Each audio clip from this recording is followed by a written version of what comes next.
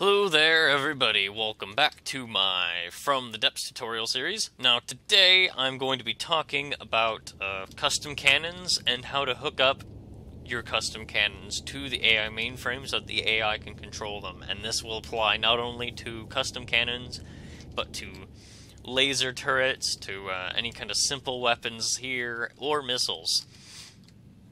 So let's just go ahead and dive right in.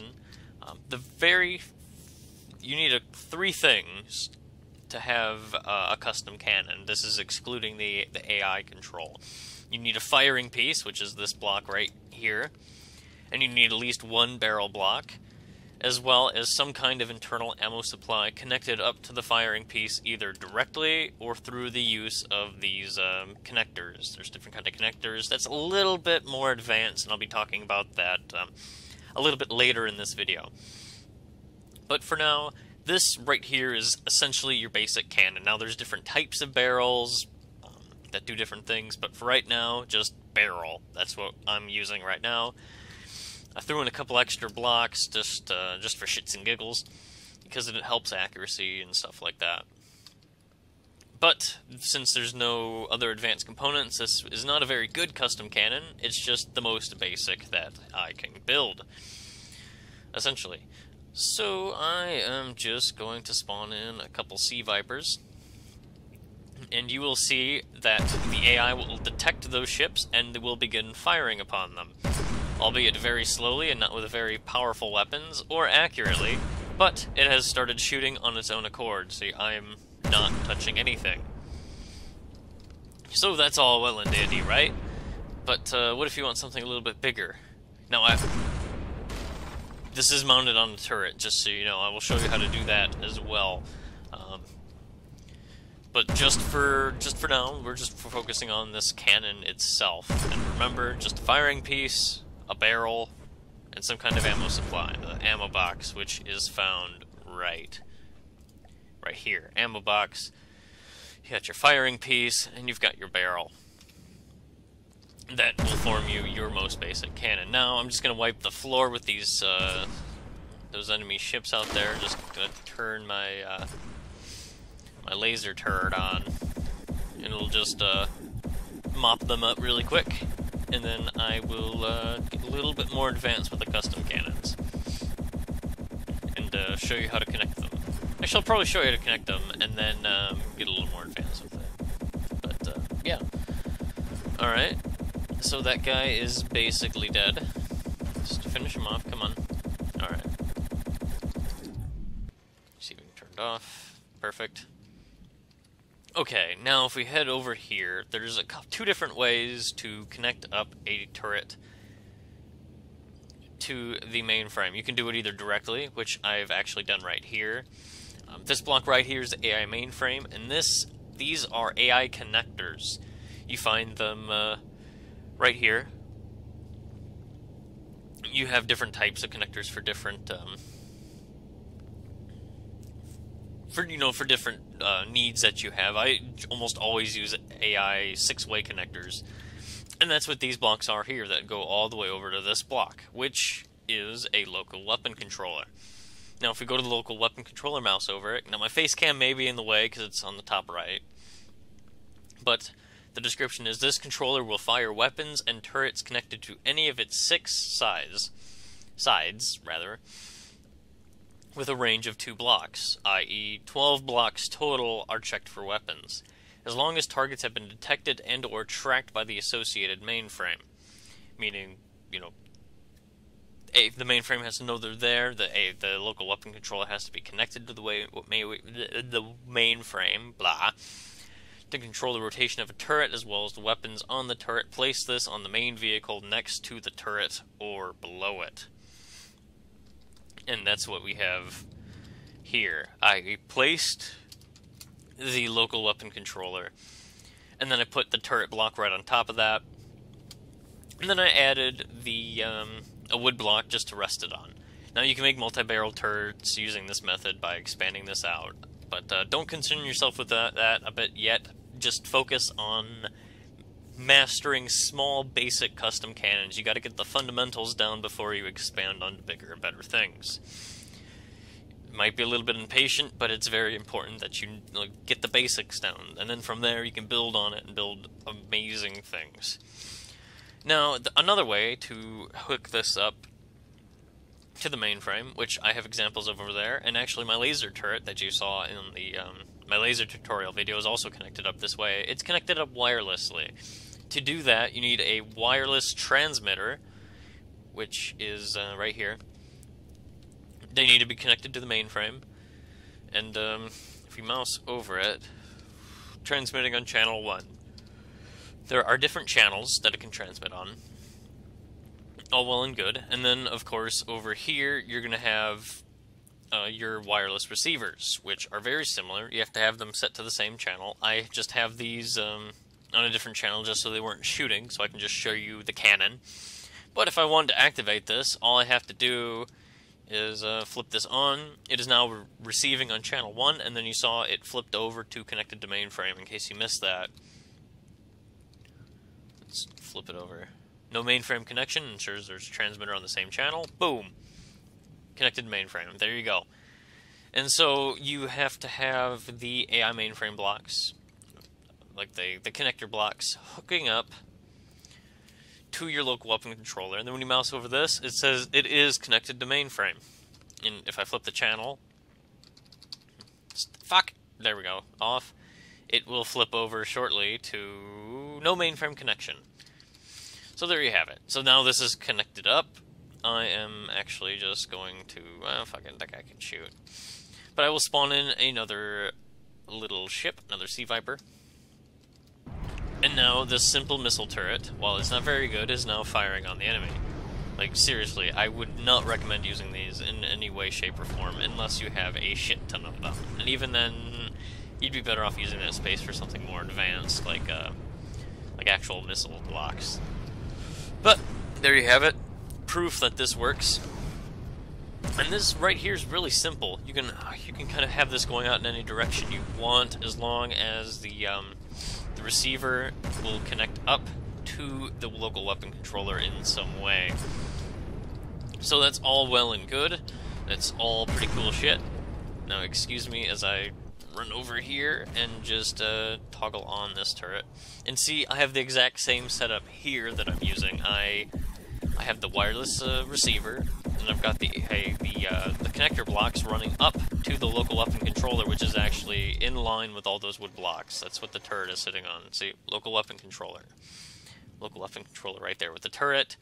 And then, of course, all the laser components that I talked about in the other video.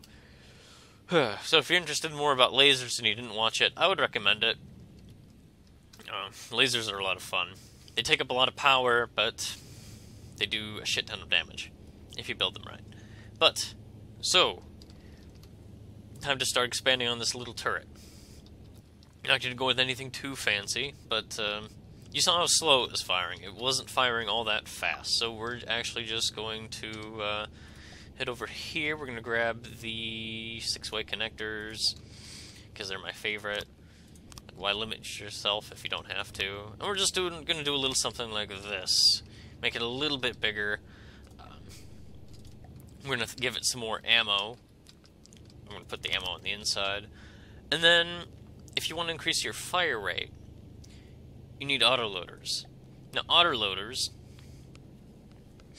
the description is basically the same except it adds on. This remarkable autoloader reduces reload time for each ammo box that is connected to it. Place it on the firing piece or on a connector.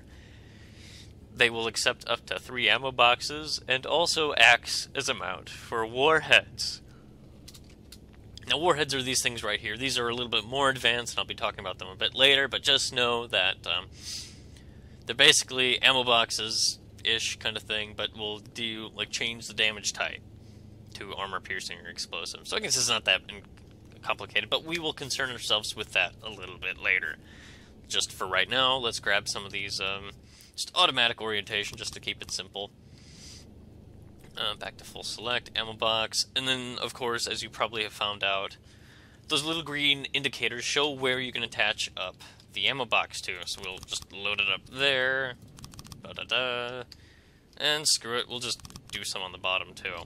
Now, one thing to keep in mind when you're building these turrets, especially if it's not an azimuth only, meaning, again, it can only spin around on the horizontal plane, can't go vertical, this turret will now have trouble looking up. Because as soon as it impacts the deck, or something, it can't go any further. Just something to keep in mind. You have to build your turrets. You know, just keep the design in mind, what you intend to use it for. If you want it to be an anti-air turret, you know, try to build up, and, you know, just use common sense. Alright, so we have these autoloaders in place. We will spawn in another little Sea Viper. And you see it is now... Fuck! No! I'm so sorry! I didn't disable the laser turret. Alright, there we go. It's now turned off. But it's okay. It's basically dead. I'll spawn another Sea Viper. It's all good. This turret will also probably have trouble looking left to right. But it's okay, we love him anyway. Even though he's a little bit special. You see, it's trying to look... Oh, there it goes. And as soon as it gets a good angle on it that it can use, it will start to fire. And notice the much increased fire rate that it has now. Actually, I'm going to check the ammo on this thing. To check the stats on any of your turrets, just look at the firing piece. It'll give you all sorts of information of what it is. Yeah, this is not very accurate at all. This is more of a spray and pray kind of turret, but now you have a turret that it doesn't do any more damage per shot, but you have a lot more shots going out at the same time, and it's not very accurate, but you have a lot more volume going out. It's just the machine gun approach. So yeah, that's all pretty good. We'll just let it continue to fire. I had to turn down my volume because reasons. So, actually, I am going to end this guy. Fuck! I keep falling off. Gosh darn it. Alright, so we're just gonna turn that on. The laser turret will mop that guy up, no problem. He's already dead. I will disable him.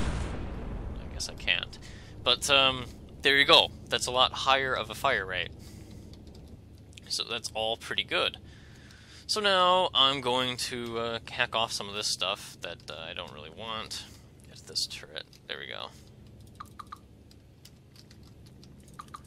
We're going to make it a little bit better now.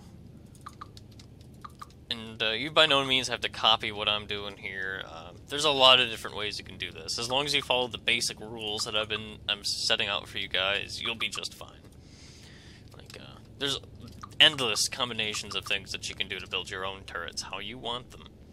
So, be free, experiment, do your own thing, it'll be great. So say you want to build something that will, it has a little bit more freedom of movement, but you also want a lot of shit. So I'm just going to add in the ammo boxes and some of the auto-loaders that I talked about already, so just, never mind this, but now I'm going to be showing you something called a gauge increase. Now gauge increases the gauge of your cannon. You'll visibly see it get bigger. And with size, it uses more ammo, but it does a lot more damage. It also slows down the fire rate, I believe. I'd have to double check that. But, yeah. So you kind of have to decide, do you want fire rate and, but lower damage, or do you want just some heavy-hitting, like, really powerful turrets to blast through heavy armor? That's up to you. You can also add these armor-piercing warheads. But, yes, gauge increases. Here we go. So just kind of, get the size of the barrel now. Let's get rid of that. You see it visibly get bigger. There, I'll do it over here. And it can get bigger and bigger and bigger. Here, we'll just make it just massive-ish. Like, I have some really big turrets that I have, but that is a hell of a lot bigger than it was before. So you can see exactly how crazy this can really get if you stack up a lot of them. There is a limit. I don't remember off the top of my head exactly what that limit is, but just know you can make your turrets pretty freaking massive. and it's all a lot of fun. Goodness. Alright. So don't mind me, I'm just throwing shit in randomly at the moment. Don't mind me too much. I'm also going to add in some of these explosive warheads. Now, well, first of all, let's look at this. We now see that it does 140 explosive damage. It wasn't there before. Here, let me get rid of them really quick. Look at it again. 0 explosive damage. It's just something to keep in mind. Also, you'll notice, if you looked before, it does a lot more kinetic damage. That's just sheer impact damage. But let's go ahead and spawn in another vehicle, another Sea Viper. And let's also kind of play around with the barrels really quick. Your barrel, you have different inaccuracy modifiers, stuff like that. Recoil suppression, it decreases the recoil, as you might guess. It's good if you have a ship that's bucking around a lot when you're firing. Flash suppression, I don't really see any use for this. It just makes it more stealthy. Motor-driven barrel. When placed directly in front of the firing piece, it will increase the arc of fire of the weapon. Meaning it can look around more. Elevation barrel. These are really good for building turreted anti-air and artillery, as it says, as it will increase the arc of fire of the weapon in the vertical, meaning it will be able to look up and down much further. But I'm just going to add in some of these motor-driven barrels. There we go. And you'll notice also when I add more barrels, it'll become a lot more accurate. And look at the size of those shells now. It's a lot bigger. And it does a lot more damage, and it was actually able to really easily destroy that little Sea Viper that I spawned in. Let's spawn in a couple more just to watch it get wrecked.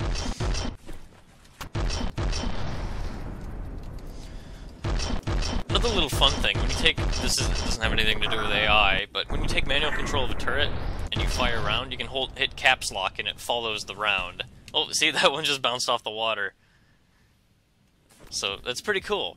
It's pretty cool. So if you've been following along, you now will be able to build a turret that does a lot more damage than it did before. You should also now know how to connect up your turrets, whether it be a laser, a custom cannon abomination thing like this. I have no idea what the fuck I built. Or a simple weapon. You can use them with simple weapons too. Just kind of experiment now that you know the basics. Figure out what works in your different configurations, what doesn't work. It's just really up to your imagination to see what you can build. Just follow the basic rules though, get the hang of it, and then everything will fall into place. Unfortunately, we did not have time to get into the missiles at all in this episode. This video is getting a little bit long, and I don't have time to talk about it in this episode. I really wanted to, I really did, but it's not going to happen. It'll be next week. It will be the missile special. But, yes, covered a decent amount of stuff. If you guys have any questions, feel free to leave it in the comments. If you have any other ideas for things you want to learn how to do in From the Depths or another game, just let me know. I'm happy to do a tutorial video. And a little off topic, but I do have a Twitch channel now, which I will link in the description if you're interested in following me on there. I will be starting to do live streams pretty soon. So, with all of that being said, thank you all very much for watching, and I'm going to throw in a bunch more of these gauges just for shits and giggles. And until next time, this is Ryan from Stromboli Games, signing off. Thanks for watching.